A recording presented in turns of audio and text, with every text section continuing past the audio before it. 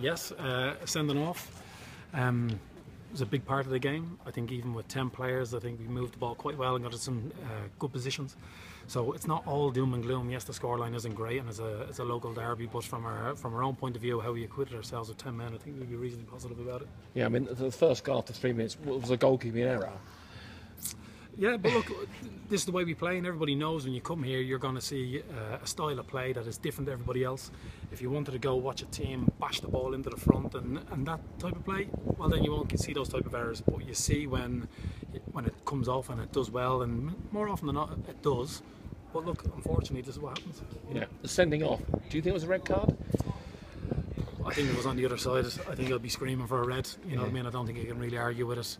And again, he's been left short and he's been put in a decision where he's got to twist or go bust. And you know, unfortunately, he's made the tackle and suffered the consequences because of it.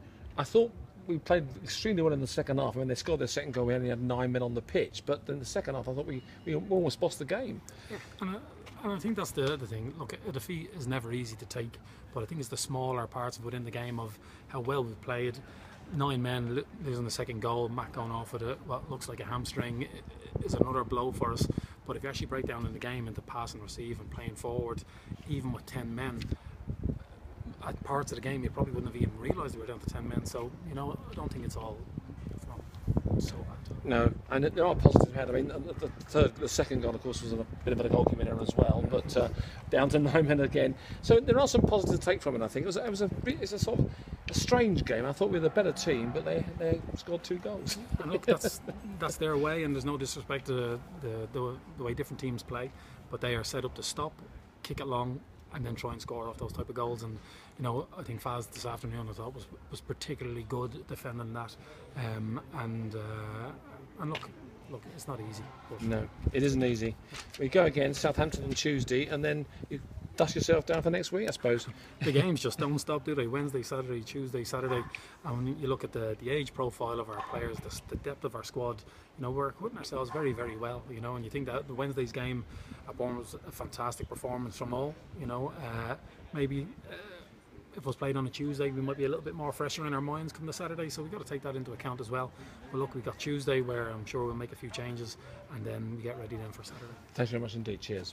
Could have been a different game if Joe Mills's wonder free kick had crept under the bar. Oh, you know, and again, fine margins. The width of a post is a difference, or like a painting between it going in and getting a draw out of the game, because we probably would have changed the way we played if we got it back to 1-1. But like you say, 9 men, and then to concede 1 in the 90-odd minute or something, you know. It's been 8 games in August. That's a real heavy schedule, isn't it? It's not going to be like that for the rest of the season. I hope not. No, but it does, and it does take its toll. And it's not an excuse, but there are reasons behind some players who play well or get injured, or maybe aren't on top of their game, because fatigue does build up, you know, especially so early on in the season. Yeah, did you think a few of the players were leggy today? Had it taken its toll Wednesday night?